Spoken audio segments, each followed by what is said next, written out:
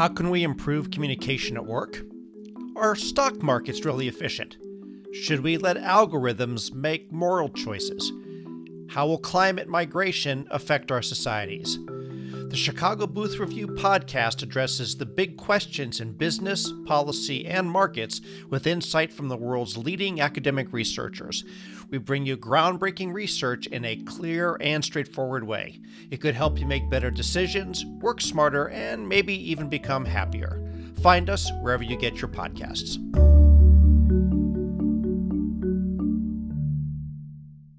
Some epidemics happen in a sudden and obvious rush, and others kind of slowly creep up on us. Nearly 6 million children in the U.S. now suffer from food allergies. That's equal to 2 students in every classroom, with a dangerous condition that can easily turn deadly. Growing up, I remember only 1 or 2 kids in my school who had peanut allergies. But today, you can find a kid with an allergy in nearly every classroom. Food allergies have exploded. It really is almost an epidemic. We don't know exactly why. Are we better at catching this? Or No. is it these are kids who are so much more allergic to it? This is real. These days, it's not just hundreds of thousands of people with food allergies or millions, but tens of millions. It's a rise that is an epidemic by definition, and for some countries it's doubling every 10 years. The question is, why? It's changed so fast. It's changed in a generation that people don't believe that this is a real change, and that they think that people with food allergies are just complaining. So it's a really serious problem. That's Dr. Cathryn Nagler. I'm an immunologist and a professor in the Pritzker School of Molecular Engineering and in the Biological Sciences Division. Nagler's lab has been at the forefront of food allergy research. They wanted to understand what's causing this uptick in food allergies, and they found answers in a place that's gotten a lot of attention over the last few years: our gut microbiome.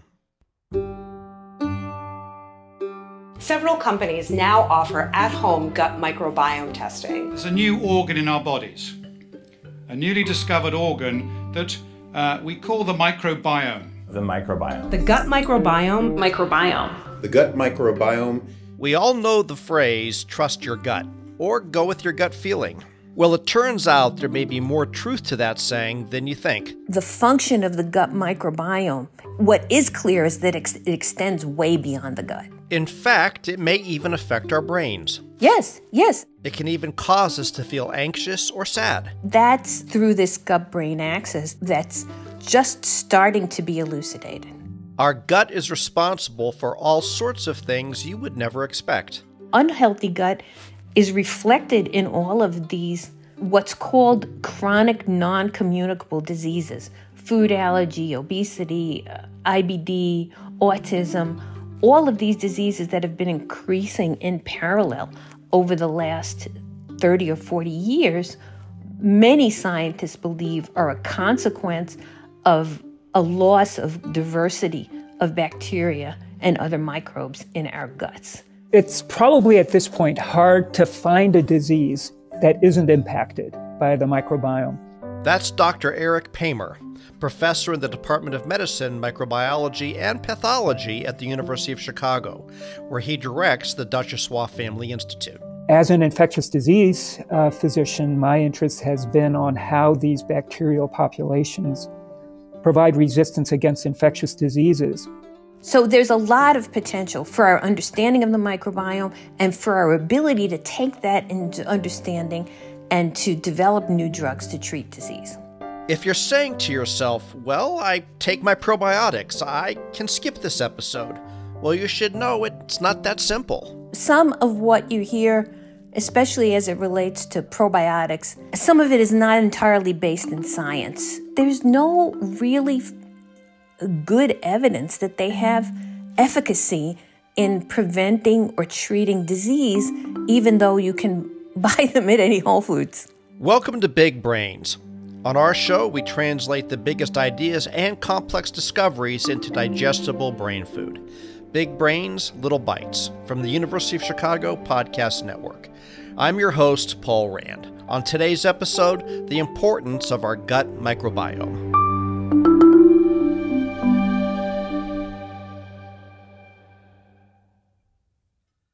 You may not realize it, but all day, wherever you go, you carry millions of tiny living hitchhikers with you. They're called microorganisms, and they're all over your skin, in your nose, and in your gut.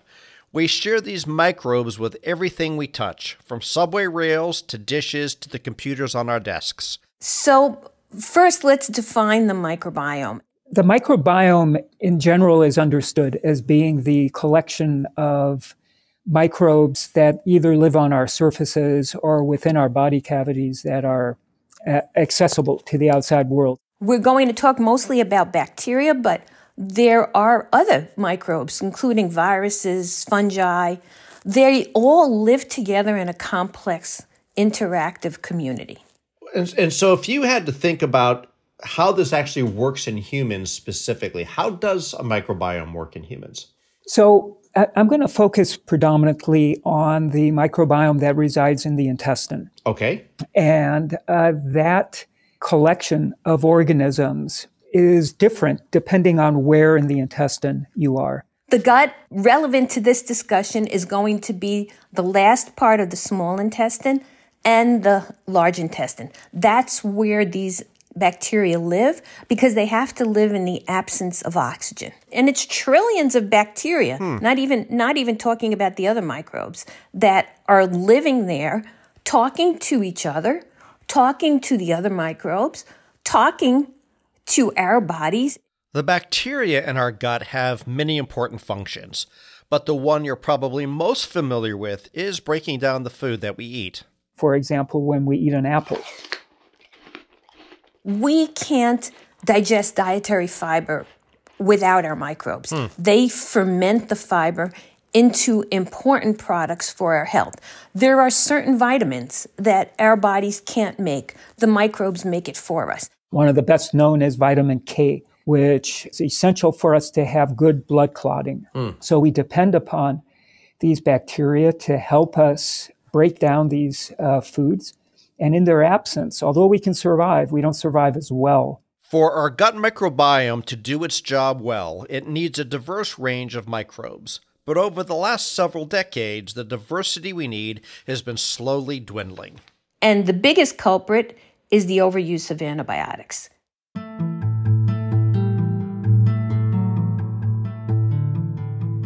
My interest in the microbiome developed when I was working as the chief of infectious disease at Memorial Sloan Kettering Cancer Center. And I had a close relationship with the bone marrow transplant team at that institution because infectious diseases represented one of the major complications of bone marrow transplantation. What we learned quite early on was that the microbiomes of bone marrow transplant patients are profoundly impacted by the antibiotics that are administered to patients. The trigger for using antibiotics in bone marrow transplant patients is very easy to pull because these patients are profoundly immunocompromised. And we know that the immune system provides critical defenses against these dense populations of bacteria that live within our gut. Because every once in a while, one or two of them slip past the barriers, and our immune system is sitting there and waiting and protects us. In fact, 70% of our immune system is located right in our gut.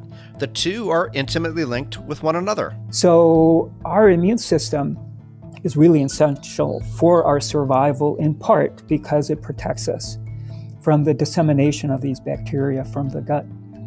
But it's a two-way street, and it turns out that our immune systems are also triggered by some of the products of these bacteria that live in our gut. And in order for us to have normal immune defenses, these microbes need to be there in order to drive the immune system's development. You can think of the gut like an encyclopedia. It gains more and more knowledge from the bacteria and microbes it interacts with, becoming smarter and stronger over time. But antibiotics can reverse some of that progress. So not all antibiotics are the same, but there are certain antibiotics that can wipe out almost all of the normal residents of the gut.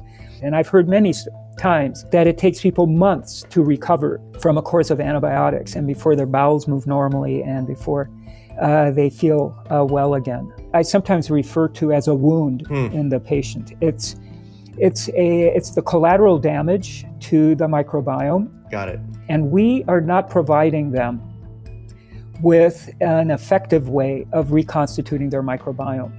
So, I've lived with this in this field now for close to 15 years.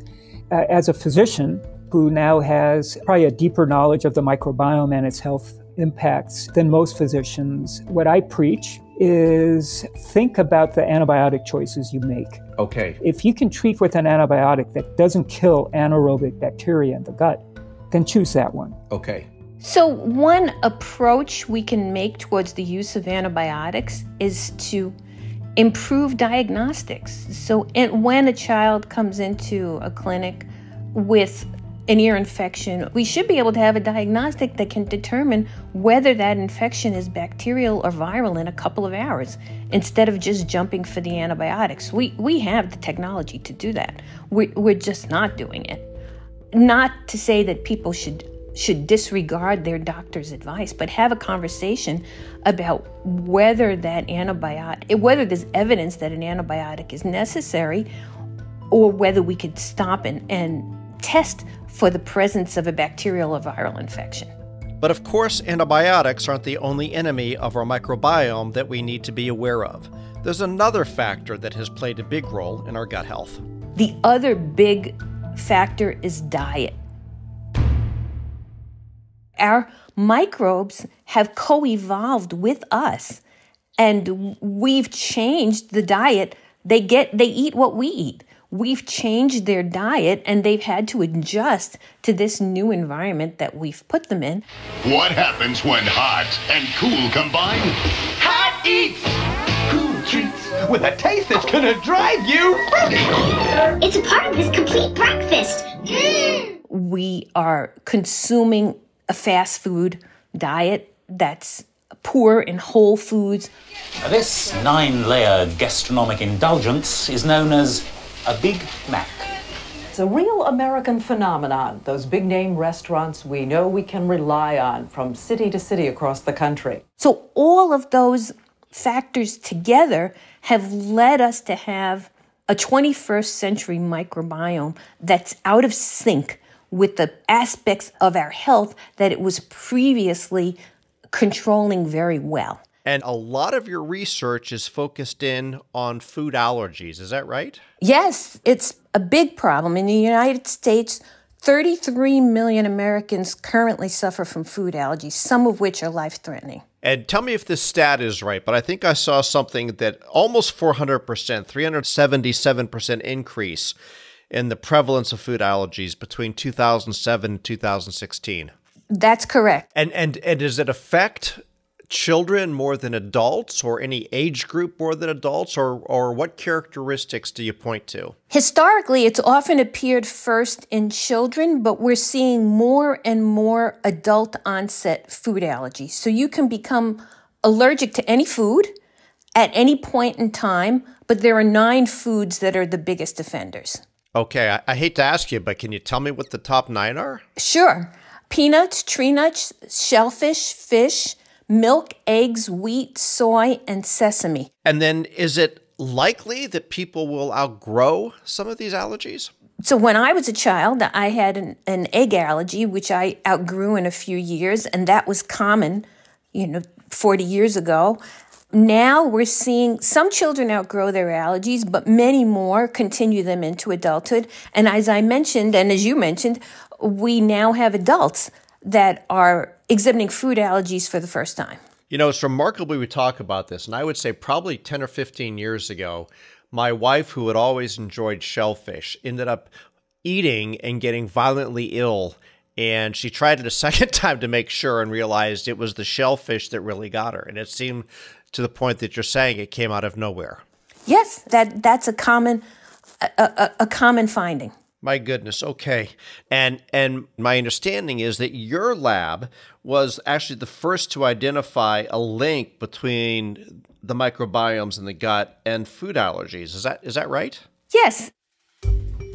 So what we found is that there was a particular subset of commensal bacteria that regulates the function of the epithelial barrier, and by secreting products that control the access of allergens into the blood. And if these bacteria are depleted, that function is lost.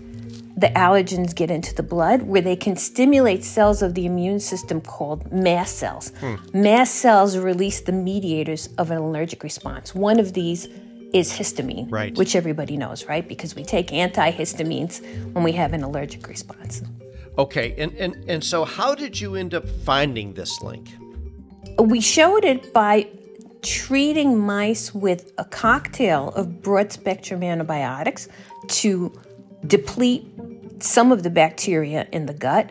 And when we did that, we showed that those antibiotic-treated mice had an allergic response that wasn't seen in the non-treated mice. And then we went on to isolate different types of bacteria and finally identified the particular bacterial class that's involved in the protection against allergy. So it didn't kill all of the bacteria in their gut. It killed some of them. But then we were also able to use germ-free mice, which have no bacteria, and confirm what we saw in the antibiotic-treated mice. When protective members are depleted because of our lifestyle factors, we have some barrier dysfunction. We don't protect the epithelial barrier in the way that we had been doing, and that's what's allowing allergens to gain access to the systemic circulation, to the bloodstream, and elicit an allergic response. And out of all of this, that you have a startup company that's going to start addressing some of these things. Yes. So our goal is to restore this barrier dysfunction to prevent the initiation of an allergic response or tone down an existing allergic response by blocking the allergen from continuing to interact with the immune system. So my startup company, Cluster Bio, was co-founded with Jeff Hubble, a bioengineer and a guest of your podcast. And Jeff created chemical polymers that can deliver microbial metabolites to the lower part of the gut where most of these bacteria live. The metabolite we've started with is butyrate. So there's already a large body of evidence in support of butyrate's ability to regulate both the intestinal barrier and the immune system. We can show in animal models that after only 2 weeks of treatment, our drug can prevent allergic mice from responding with an anaphylactic response to challenge with the allergen. Wow. We can also treat mouse models of colitis. And we call our polymer system a drug delivery platform because we can use it to conjugate other discovery polymers as they become of interest. I would guess that there are hundreds of, if not thousands, of microbial metabolites waiting to be discovered. And we can use our polymer backbone to create lots of different formulations on the same backbone. So give me 5 years out, and if everything goes right with what you're doing, or maybe it's 10 years out, what do you see happening? So we hope to be in clinical trials in 1 year. Okay. We've already met with the FDA. We're finishing all the studies for an investigational new drug application. I'm very hopeful that our drugs will be effective in treating food allergies, and to emphasize that the increase in food allergies is very real and life-threatening and needs interventions. And so I hope we can provide one. As we've learned, our microbiome rules so many aspects of our physiology, from digestion to our ability to fight common colds and viruses, to how likely we are to develop food allergies. So it's not surprising that gut health has become a hot topic these days. But what does a healthy gut look like? And can you really optimize your gut health? We'll find out after the break. Have you ever wanted to learn more about the life story of our guests, or wondered what other world-changing research was happening this week? Well, now we've got you covered. Subscribe to the new Big Brains Insider from the University of Chicago. The Insider is a bi-weekly email newsletter with exclusive content featuring expanded guest interviews, groundbreaking research we are following, and other fun behind-the-scenes content. If you love Big Brains, you'll love the Insider. Visit our website to opt in now at bigbrainspodcast.com. Big Brains is once again participating in the UChicago Giving Day, March 29th and 30th. Your contributions help us continue to highlight more pioneering researchers and the impact of their work that is reshaping our world. If you like the show, please consider supporting us. A link is on our website at bigbrainspodcast.com. Recently, scientists have learned more about what influences our microbiome and how our microbiome influences us, but they're still figuring out what a healthy gut microbiome looks like and how it varies from person to person. We can't exactly define a healthy gut microbiome because it's going to be different for someone living in Chicago and someone living in Africa, for example. It's going to be different based on geography and environmental exposures. We don't really know all the components of a healthy microbiome. Every human, except for identical twins, has a distinct genome. And the genome influences our relationship with the bacteria that reside within us. And so a bacterium that is completely innocuous in one individual may trigger an inflammatory response in another one. I mean, the only way to really know if you have a diverse microbiome is to provide a fecal sample and have it sequenced. I'm not recommending that because it also has a possibility of raising concern that may be unwarranted. There are certain bacteria that in certain circumstances have been associated with adverse outcomes that are probably very limited and shouldn't alarm anybody. There are associations between certain bacteria and autism, for example, that are not well substantiated. COVID-19 actually became a turning point for our understanding of a healthy microbiome. One of the big mysteries early in the pandemic was why some healthy patients were able to recover from the virus, while others weren't so fortunate. That question intrigued nurses at UChicago Medicine, and they had a novel idea. Maybe the answer could be found in the patient's microbiome.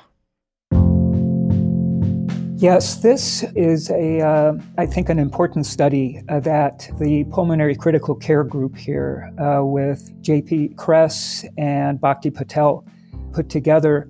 We collected samples from patients who ended up being hospitalized in the medical intensive care unit because of respiratory compromise. So these were people at the more severe end of the COVID spectrum. What Bhakti's group was able to do was to identify microbiome characteristics of these patients near the time when they came into the medical intensive care unit, and then correlate that with the subsequent outcomes. And out of the 71 patients that they examined, about 30 of them had progressive respiratory failure and died, and 40 of them improved and did better. And they were able to show that the composition of the microbiota at the time of initial entry into the medical intensive care unit could predict the course that they were going to subsequently follow. And that suggests that the composition of the microbes in the gut may influence the progression of inflammation in the lung during the course of COVID. So what did those microbiomes look like in people that were able to recover versus those who couldn't? The patients who didn't recover, there were more of a specific type of bacterium that belongs to a family referred to as Enterobacteriaceae. More importantly, what the Patel group was able to do was to demonstrate that the metabolites that these bacteria produce were very different between the two groups. And so there were certain small chemicals that the bacteria in the gut produce that were present at much higher concentrations in patients who recovered and were essentially missing in the patients who had progressive failure. Now, some of these metabolites have been demonstrated in animal models to enhance immune defenses, to support healing of epithelia, including in the lung, and to reduce inflammation. So it's a real balance of optimizing defenses, preventing the defenses from going overboard and damaging the lung, for example, and then contributing to the reestablishment of normal tissue barriers. There's also been other studies about the relationship with the gut microbiome and even other diseases, whether it's Parkinson's or hypertension's or others. And is there some correlation between what you described and what you're seeing as the correlations between some other diseases? Yes.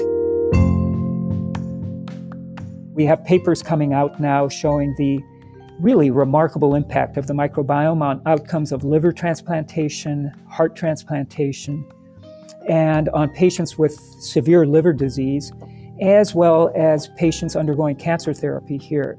And so we're really just at the beginning.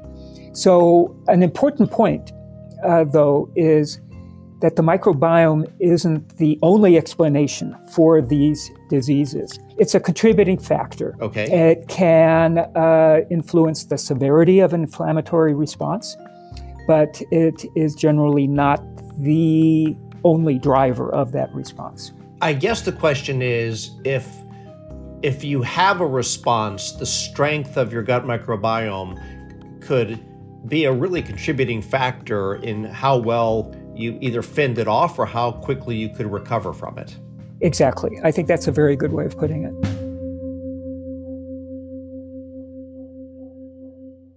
So this begs the question then, and of course everybody listening to this is saying, oh my gosh, what do I do about it and how do I strengthen my gut? And you're sitting around with a bunch of your colleagues and somebody says, let me tell you what I'm doing for my gut health. And you all start comparing notes. What are you saying and what are your colleagues saying? So it comes back to fiber and upping our fruits and vegetables and reducing our processed foods. So it's not a very lively conversation, is it? Yeah, no, it's not. If somebody wanted to say, I guess the question would be, we all kind of know that basic advice, but of course everybody, is not going to sit down and they know that they've heard it. You're right. They're looking to say, well, got it, but give me a hack. So we're doing an interventional study, for example, with potato starch. You can that's been shown in scientific studies to be a dietary fiber that's effective in expanding populations of butyrate-producing Clostridia. Okay, so if I'm listening to this podcast, I'm going to go run out to the store and try to buy a bag of Bob's potato starch. Is that something that I should be doing? Yes. At one point, Jeff Hubble was adding it to his coffee. My goodness, it doesn't taste good, but you can add it on to your cereal or something like that. I think there's a big push now to find ways to get people to increase their fiber. We evolved originally eating lots of vegetables and ingesting a lot of fiber, but our diets now in Western society are often quite fiber poor, right? Which is not providing the lower intestinal tract with the nutrients that they need. Another example from Justin Sonnenberg's lab at Stanford showed clearly that fermented foods, like kombucha, for example, can increase microbial diversity and reduce markers of immune inflammation. He's actually done a clinical study on that. So there is some truth to what the popular media is saying about gut health, but so much of it is not science-based that it's hard to pick out the truth from the fads. And what is the distinction between what is real there and what is fad there? Unfortunately, a lot of it is fads. So any CVS or Walgreens has shelf upon shelf of probiotics. They do. These are sold over the counter. They are loosely regulated, largely because they don't make very clear health claims. Because the moment you start to make a health claim, the FDA is going to regulate you much more stringently. So those probiotics have been studied extensively, and the benefits of them are probably very limited. So far, the biggest success with transferring live bacteria has come from fecal transfer, meaning transferring whole feces from one individual to another. That is not really desirable for obvious reasons. You're right. But it's effective in treating C. difficile colitis, which is a life-threatening form of colitis. And when you transfer fecal material from another individual, a healthy individual, into those patients, it cures the disease. My gosh. I may be sorry I'm asking this, but how do you transfer fecal material? You can put it into capsules, tubes. There's a lot of different approaches. All of them basically unappealing, I think. What we have now learned is that the bacteria that live within us are difficult to culture. They can't survive in the presence of oxygen. They don't smell good and they don't taste good. So they're not likely to make their way into yogurt or other processed foods.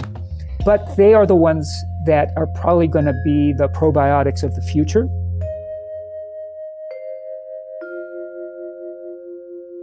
The big goal of the Duchossois Family Institute here, among many other goals, but this is my goal, is to find a way of reconstituting people's microbiomes with useful commensal organisms or next generation probiotics, so that when we complete a course of antibiotics, we in infectious disease say, okay, now what we have to do is we have to sew up this wound.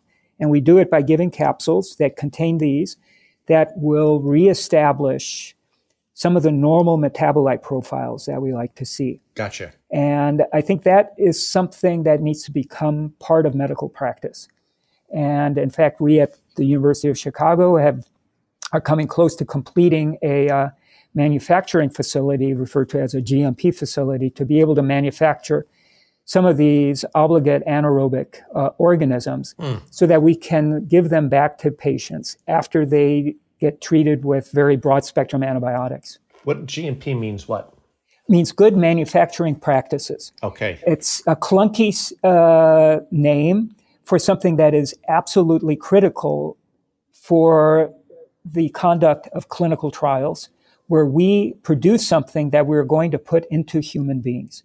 That needs to be FDA approved. We have to apply for an investigational new drug approval to do these trials. And in order to do that, you have to have a facility that guarantees purity of one's product, the cleanliness of it. And that was a multi-million dollar investment on the part of the University of Chicago. Wow, okay. For us to be able to grow these bacteria in a form that we don't just put them into mice, we are actually going to reintroduce them into people. And we are going to be the only academic institution with a GMP facility that can produce anaerobic bacteria in capsule forms for clinical trials.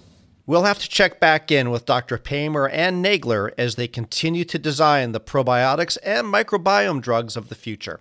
In the meantime, be kind to your gut.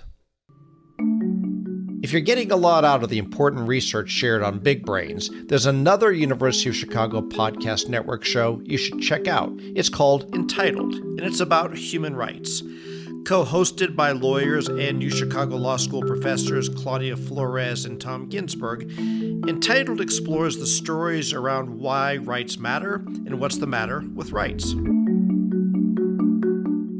Big Brains is a production of the University of Chicago Podcast Network. If you like what you heard, please leave us a rating and a review. The show is hosted by Paul M. Rand and produced by me, Matt Hodap, and Leah Caesarine. Thanks for listening.